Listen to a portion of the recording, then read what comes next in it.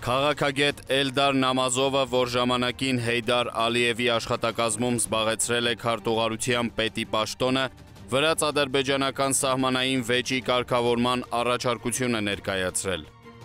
Դա տեղի է ունեցել այն բանից հետո, երբ փոխարտգործնախարար Խալափովը հայտարարել է, որ Դավիթ Գարեջիի վանական համալիրի վերահսկողության հարցում իրավական այլ լուծում, քան ներկայիս իրավիճակն է, չի կարող լինել, իսկ Գիտությունների ակադեմիայի Պատմության ինստիտուտի տնօրեն Մահմուդովը ողջ Արևելյան Վրաստանը և Թիֆլիսը հայտարարել է ադրբեջանական։ Ըստ երևույթին վրացական կողմից դիվանագիտական խողովակներով հասկացրել են, որ նման վերջնագրային և զեղծարարական մոտեցումներն անընդունելի են։ Վրաստանը հաստատակամ է իր քաղաքակրթական ժառանգության պահպանության հարցում։ Թեև ադրբեջանական քարոզչությունը տպավորություն է գեներացնում, որ առանց Ադրբեջանի հետ սերտ համագործակցության Վրաստանը ոչ մի ապագա չունի, իրականում ճիշտ հակառակն է, որովհետև վրացական տարածքով են անցնում ադրբեջանական նավթագազամուղները, Բաքու-Կարս երկաթուղին։ Բավական է, որ Վրաստանը մի փոքր վերաբերմունք փոխի և ադրբեջանական տնտեսությունը կկանգնի ճգնաժամի առջև։ Այս նուրբ հանգամանքը Բաքվում գերազանց են հասկանում և երևում է քննարկում են Դավիթ Գարեջիի վանական համալիրի հետ կապված ճգնաժամը հանգուցալուծելու տարբերակներ։ Դրանցից մեկն, ինչպես ասվեց, ձևակերպել է քաղաքագետ Էլդար Նամազովը։ Վերջինս բավական մշուշոտ և երկիմաստ ակնարկներ անելով տարածաշրջանի պատմական անցյալի շուրջ, ի վերջո առաջարկում է, որ Ադրբեջանը և Վրաստանը համաձայնության կամ վանական համալիրը համատեղ կառավարման պատմամշակութային արգելոց ճանաչելու հարցում։ Քաղաքագետը խորհուրդ է տալիս չխորանալ վանական համալիրի պատմական պատկանելիության հարցում, մի կողմ թողնել առհասարակ այդ բնույթի մերձգիտական բանավեճերը և քաղաքական կամք դրսևորելով Դավիթ Գարեջին հռչակել վրաց-ադրբեջանական պատմամշակութային հուշարձան։ Ինչպես հասկացվում է այս առաջարկության ենթատեքստից, խնդիրը բազմակողմանի քննարկվել է Ադրբեջանի պատկան մարմիններում։ Վրացական կողմի հաստատակամությունն այսպիսով Ադրբեջանին ստիպում է մտածել պատվավոր հետքայլի մասին։ Բանն այն է, որ վրաց-ադրբեջանական ներկայիս վեճը կապված է ոչ թե մի քանի քառակուսի կիլոմետր տարածք վերահսկելու, այլ քաղաքակրթական սկզբունքային նշանակության հակասության հետ։ Ադրբեջանական պատմագիտությունն Արևելյան Վրաստանը Թիֆլիս քաղաքով հանդերձ համարում է պատմական թյուրքական տարածք։ Դավիթ Գարեջիի վանական համալիրը հակակշռում է այդ կեղծարարությունը։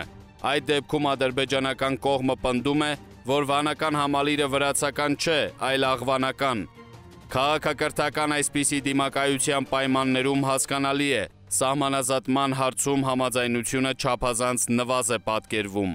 Եվ ահա Բաքվից հնչում է առաջարկ սառեցնել պատմագիտական բանավեճը, վանական համալիրի հարցում կնքել բացառիկ համաձայնագիր, այն հայտարարել վրաց-ադրբեջանական պատմամշակութային արգելոց և իրականացնել համատեղ կառավարում։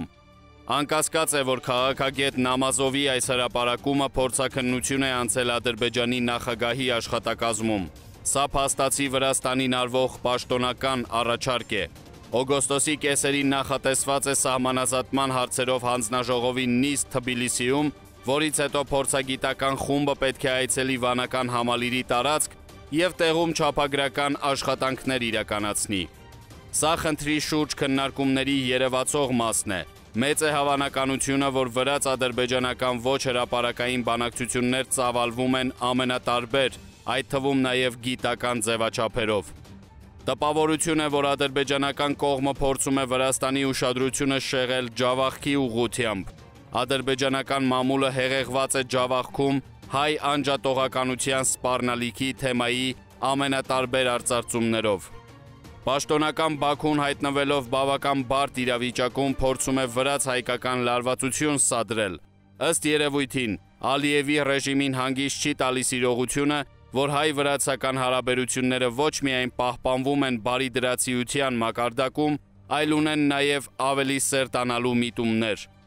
Բաքվում շատ ցավալիորեն են արձագանքում արտգործնախարար Մնացականյանի Վրաստան այցելությանը։ Ամեն ինչից զգացվում է, որ վրաց-ադրբեջանական լարվածությունը մարելու համար Բաքուն պատրաստ է կատարել սկզբունքային հետքայլ, հրաժարվել Դավիթ Գարեջիի նկատմամբ պատմամշակութային հավակնությունից։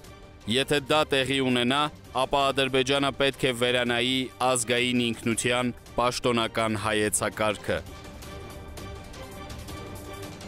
Նյութի աղբյուր, հայձայն.com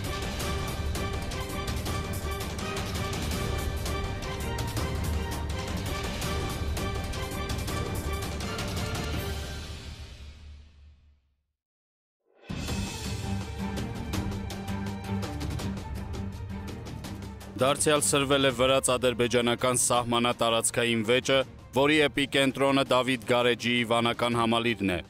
Ըստ տեղեկատվական աղբյուրների իրավիճակի սրման պատճառ է եղել այն, որ ադրբեջանցի սահմանապահները ադրբեջանական տարածքում գտնվող հատվածից հավաքել են սրբապատկերները և հանձնել վրաց ոստիկաններին ասելով, որ ադրբեջանական տարածքում չպետք է լինեն սրբապատկերներ։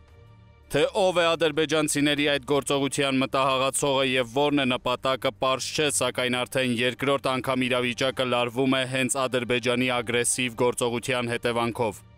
Առաջին անգամ շաբաթներ առաջ ադրբեջանցիներն արգելել էին վանական համալիրի ադրբեջանական տարածքում գտնվող հատված վրաց ուխտավորների մուտքը։ Այդ ժամանակ իրավիճակը լարվեց, ինչը շարունակվեց բավականին երկար։ Ընդ որում հատկանշական է, որ այդ լարումը շեղվեց ռուս-վրացական լարվածության անսպասելի բռնկումով ուղղափառության հայտնի վեհաժողովի առիթով։ Ռուս-վրացական այդ լարվածությունը պարզապես թողեց Վրաստանի համար հյուսված տարրական ծուղակի կամ Թբիլիսիին արված մանկական մատի տպավորություն։ Ռուս-վրացական լարվածության այդ բռնկումից հետո Դավիթ Գարեջիի ուղղությամբ նոր լարվածությունն ու ադրբեջանցի սահմանապահների ագրեսիվ գործողությունը բավականին ուշագրավ է։ Բանն այն է, որ ռուս-վրացական լարվածության բռնկումն էապես բարդ կացության մեջ դրեց Վրաստանին, ավելացնելով անհարկի քաղաքական ճնշում։ Եվ ահա ռուսական ուղղությունից քաղաքական անհարկի ճնշման գեներացման պայմաններում Ադրբեջանը Դավիթ Գարեջիի ուղղությամբ հասցնում է նոր հարված Վրաստանին, փաստացի անցնելով սահմանը, որովհետև այս անգամ ոչ միայն ուխտավորներին թույլ չեն տալիս գնալ համալիրի ադրբեջանական տարածքում գտնվող հատված, այլ այդ հատվածից հավաքում են Վրաստանի իրերը։ Դա այլ բան չէ, քան Վրաստանի հանդեպ հոգեբանական մշակութային ագրեսիա, ակնառու քաղաքական ճնշման տողատակով, որի նպատակն անշուշտ վրաց-ադրբեջանական սահմանազատման հարցում Թբիլիսիի նկատմամբ քաղաքական հոգեբանական առավելության հասնելն է։ Երբ Թբիլիսին գտնվում է Մոսկվայի հետ լարված իրավիճակում, այդ առավելության հասնելը Բաքվի համար կարող է թվալ առավել դյուրին։ Խորքային իմաստով իհարկե սահմանազատումը տակտիկական խնդիր է, պարզապես ընդամենը ևս մեկ քայլ Վրաստանն ամբողջապես ադրբեջանական կամ ավելի շուտ թուրք-ադրբեջանական ազդեցության ներքո վերցնելու ռազմավարական ուղղությամբ։ Հնարավոր է, որ նաև դա հասկանալով Մոսկվան որոշակիորեն դադարեցրեց Վրաստանի ուղղությամբ լարվածության տանող քայլերի շարունակումը։ Վրաստանի հանդեպ ադրբեջանական այդ օրինակ ագրեսիայի աշխույժ դրսևորումը մի կողմից անսպասելի է, թեև վեճը իհարկե կա տարիներ շարունակ, բայց մյուս կողմից խորքային առումով զարմանքն այդքան էլ մեծ չէ։ Բանն այն է, որ Հայաստանում Թավշյա հեղափոխությունից հետո Հայաստանի քաղաքական դիրքերը բավականին ամրացել են և ռեգիոնալ թույլ օղակը Թուրքիայի և Ադրբեջանի համար դարձավ Վրաստանը։ Այդուհանդերձ սկզբունքային նշանակություն չունի, առաջինը Հայաստանն է հարվածի թիրախ, թե Վրաստանը։ Աներկբա է, որ երկուսն էլ Թուրքիայի և Ադրբեջանի թիրախն են։ Այս հանգամանքը խորությամբ ընկալելու անհրաժեշտություն կա Վրաստանի հասարակական քաղաքական կյանքում և այն գործնականում շատ ավելի ուժեղ է որպես պետականության ճակատագրի համար կարևոր բաղադրիչ և ընդհանրապես որպես պետական ռազմավարության հանգամանք, քան Վրաստանի հյուսիսից դիտարկվող ռուսական վտանգը և ըստ այդմ Ռուսաստանի հանդեպ Հայաստանի և Վրաստանի տարբեր մոտեցումները։ Այստեղ Վրաստանն ու Հայաստանն ունեն ընդհանուր աշխատանքի շնորհիվ անվտանգության կայուն միջավայր ձևավորելու հնարավորություն։ Նյութի աղբյուր, լրագիր AM